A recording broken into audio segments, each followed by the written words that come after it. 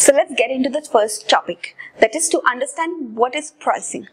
Well, pricing may be defined as the exchange of goods and services in terms of money. It is the only revenue generating element amongst the other 4 P's, that is between the product, promotion and place. The rest all of them being the cost centers.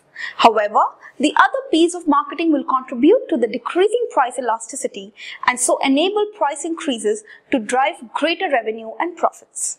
Having said that, let's understand what is the importance of pricing. Well, the first one, price of a product influences the price paid for the factors of production. Obviously, when we are setting up price, we need to take into account all the costing that we have incurred for the various factors of production, namely the men, machine, material, management and any kind of raw materials. Second being, price are important economic regulators in the sense that pricing directly affects the inflation and the boom and recession in the market. If the price of a product or the price in the market tends to increase, inflation tends to set in, wherein the purchasing power of people goes down and the overall market tends to go for recession. Hence, pricing is a very important economic regulator and companies have to make sure that their prices are not fluctuating for the very same reason. Third being, obviously, primary source of revenue for a company is pricing. Pricing is the only factor of the other P's, as already said, which actually generates the money or brings in the money which has already been incurred in all the other 3 P's, that is, in developing of the product, in the promotion strategies and in using the distribution strategies to make sure that the product reaches the right consumer. Finally, demand for a product directly depends on the price. Well, not directly, it has an inverse relationship. That is, higher the price, lower would be the demand and vice versa. Though there are exceptions wherein the prices are set higher so as to maintain some kind of demand. Though those are the exceptional cases, in a normal regular scenario, demand and prices are inversely related to each other. And finally, pricing directly affects the competitive position and the market share of a company, in the sense that setting the right price and choosing the right pricing strategy for your company can ensure you to win the market share of the maximum and enjoy the competitive position in comparison to the other competitors. Having said that, let's understand what are the key objectives of pricing.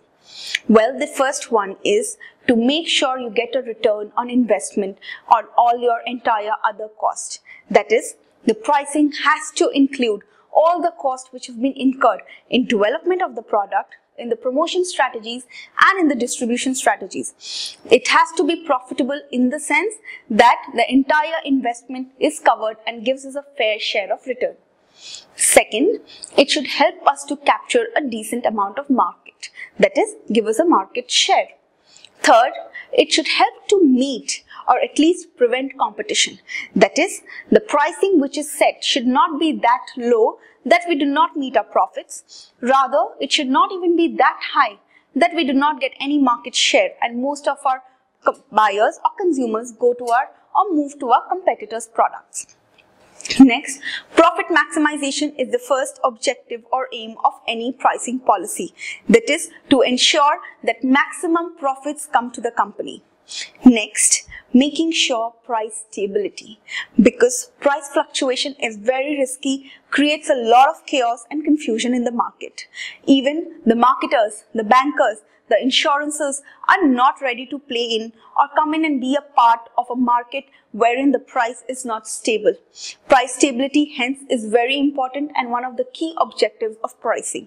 We have to make sure that once a price is set, it remains same or stable for at least a stable amount of period of time and do not change in every regular intervals.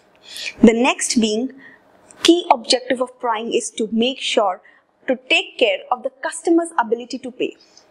No matter if your cost of productions are very high and you set your pricing very high and the customer does not have the purchasing power or the ability to buy your product, the entire whole system and the business will fall for a toss over here.